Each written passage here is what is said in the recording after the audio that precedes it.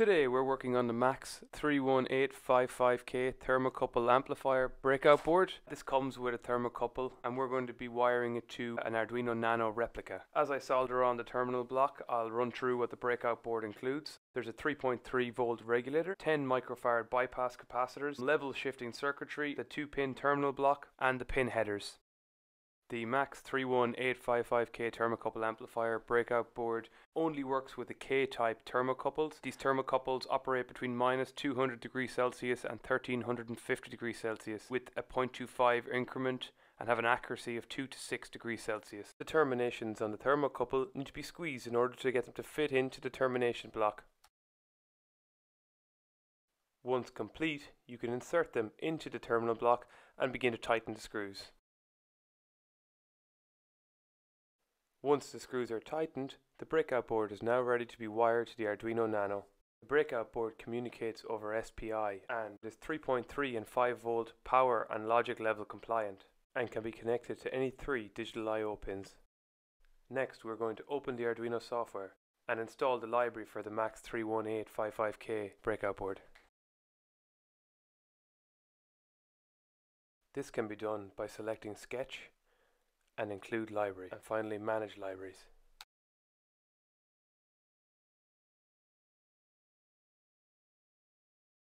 From the Library Manager you can search which libraries you wish to install. So I'm going to search Max, and next select the MAX31855 library. You can install the newest version, and please install any other missing dependencies as they will be needed.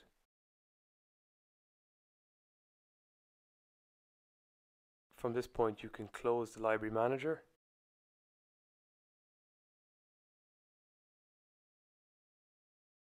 and you can open the example provided in the library.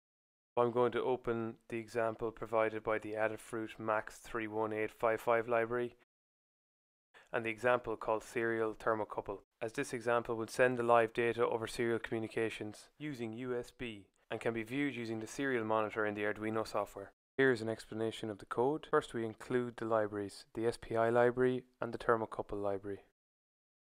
Next we define the pins for the SPI, data out on 3, chip select on 4 and clock on 5. Now we initialize the thermocouple using these pins.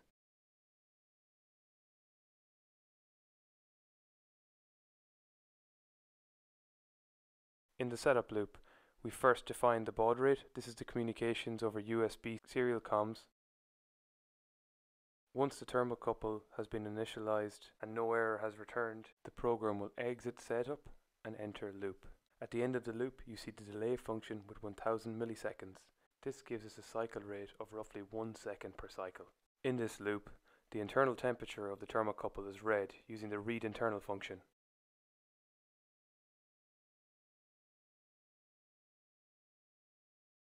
The Celsius value is also read using the read Celsius function. If there is an error with the thermocouple, a message will be printed in the serial monitor. There is also an option within the script to print the temperature in Fahrenheit. I'm going to connect this breakout board to the Arduino Nano using the pins defined in this example. So you can see data out is 3, chip select is 4, and the clock pin is 5. Today we're using a replica Arduino Nano, and I like this model because of the screw terminations that I've soldered on underneath. Begin by connecting jumper cables to the terminal pins on the Arduino Nano. First I add jumper cables from the 3.3 volt pin and the ground pin, and then I add pins to the digital I/O for the SPI communications. First pin 2 for the data output, pin 3 for the chip select, and pin 4 for the clock. Next, the other end of these jumper cables are connected to the breakout board. Red for VCC 3.3 volts, black for ground, green for data output, blue for chip select, and yellow for clock. And now we can power up the Arduino,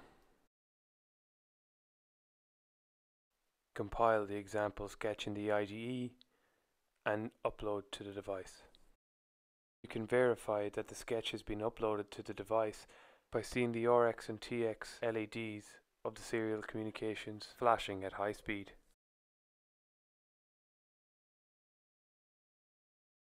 Once the upload is complete, you can open the serial monitor.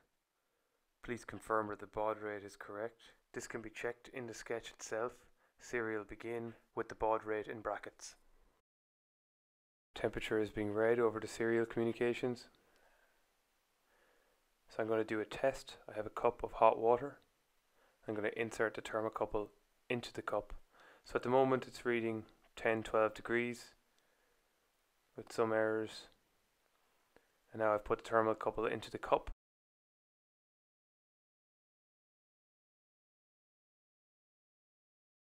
So immediately see it rising.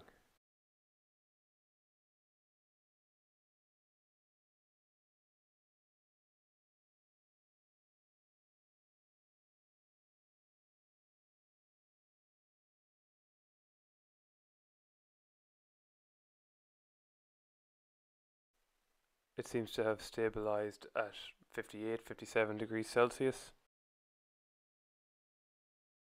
Okay, so now I'm going to remove the thermocouple and see what happens.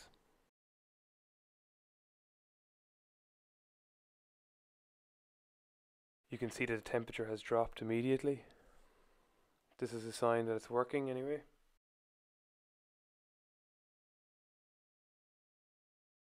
So that test has been successful. We are reading data from the MAX31855 Thermocouple Amplifier Breakout board.